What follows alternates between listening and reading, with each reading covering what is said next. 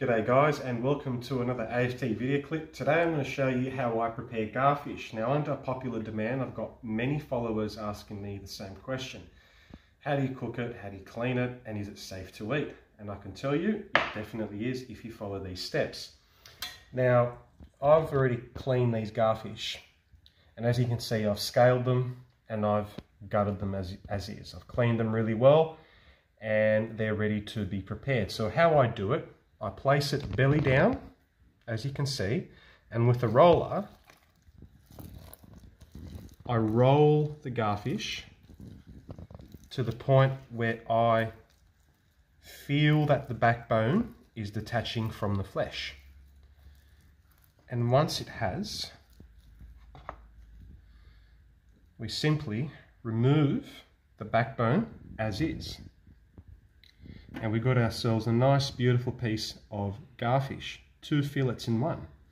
Now in my experience, there is bones in the flesh of garfish and you have to take caution when you eat.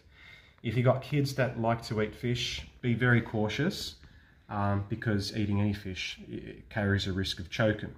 But in my experience, deep frying this, I have tasted the bones, but I've never had any issues.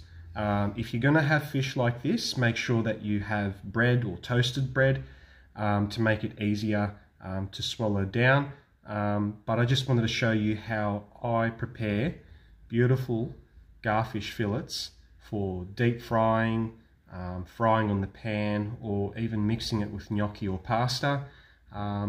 It's a fantastic eating fish. In my opinion, it's the best eating fish. And I'll go again, I'll grab another garfish, put it belly down, start rolling. My wife's doing the fantastic camera work and she loves eating the garfish. We've rolled it. All we do is gently remove the backbone. And here we go, guys. A nicely well prepared garfish fillets for your next dinner. If you've got any questions, feel free to ask me. I'm more than happy to help you. It would mean a lot if you subscribed and followed to my YouTube channel. It's because of you that I do this, and the more that I have, the better it would be for all of us, because it's a platform where we could share not just my knowledge, but everyone's knowledge. Until next time, stay safe out there. Happy fishing.